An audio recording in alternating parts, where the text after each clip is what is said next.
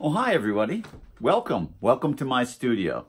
My name is Cal. I'm the editorial cartoonist for the Economist magazine and other publications around the world. And I have been drawing cartoons for over 40 years, published over 8,000 of them, and another 150 magazine covers.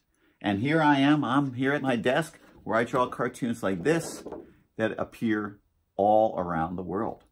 So, people often ask me, well, how do you come up with these cartoons? How do you do it? Well, you know, the thing about being a political cartoonist that I am, it's quite different than all the other styles. My job, for example, is not to necessarily make you laugh. My job is to make you think, using humor, of course, just like all cartoons, but using as a vehicle for a message. So I start my day by trying to put on the hat of a journalist, and whereby I am looking around the news, trying to figure out important stories to cover.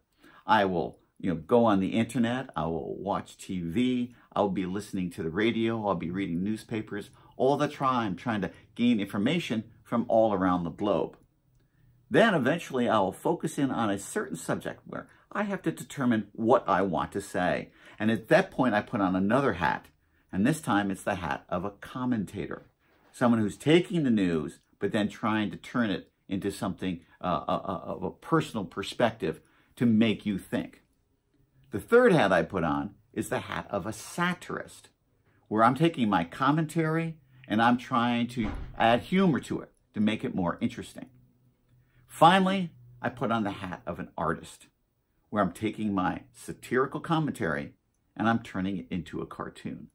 And here, when I get to that stage, I start by doing lots and lots of sketches, rough sketches, that sometimes at the very beginning look like they are just little tiny doodles.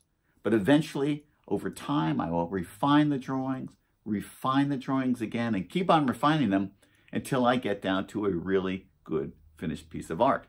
And my cartoons, I tell you what, they can take me 8-10 hours, and sometimes when I do color ones, they can take me 2 days to do an individual cartoon.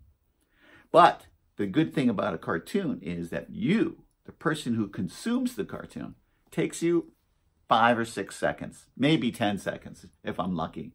But what I'm trying to do, to quote the great British philosopher Mary Poppins, where she said a spoonful of sugar helps the medicine go down, what I try to do with my cartoons is create a really good drawing, a really good piece of humor, so that when you drink in that cartoon, you're also drinking in an important message and story that will make you think. So I hope that maybe you guys should try your hand at being a cartoonist. Now, what you may forget is that at the age of 6, every one of you was already a cartoonist. Everyone was drawing in lines and doing fun stuff. But sometime in the years after, people stopped drawing. So I'm going to encourage you to start drawing again.